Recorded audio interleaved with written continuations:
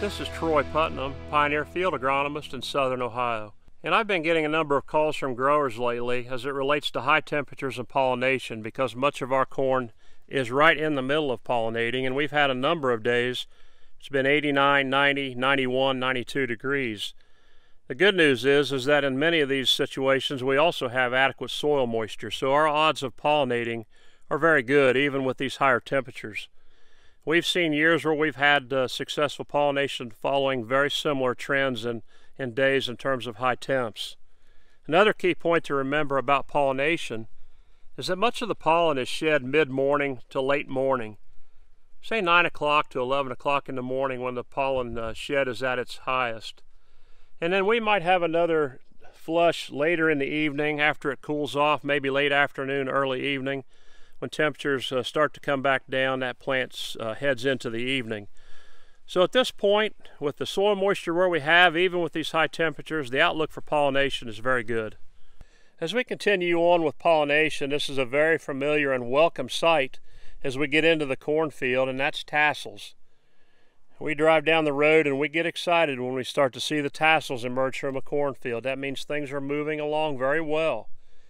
Interestingly enough, about a tassel, there's about 1,000 spikelets, give or take, depending on the hybrid. And within those spikelets, that's where the anthers emerge. Those anthers are those things that you get all over you when you scout a cornfield. They get on your shirt, stick to your arms, the back of your neck, on your hat. But you know, those anthers are so very important because that's where the pollen comes from. Those millions of pollen grains that we need to pollinate this crop come from those anthers that you see hanging on that tassel. Those anthers, as they come out and shed pollen, will fall off that plant. The pollination process usually begins in about the middle of the main branch of the tassel, goes up and down from there, and then moves to the laterals. So we have a lot of pollen. A tassel can shed pollen for a week or so. And there's other tassels around as well doing the same thing.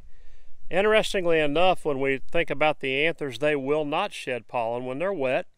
If they have dew or they have rain, they will actually shut down until they dry off, and then they will go ahead and they will shed pollen just as they were before.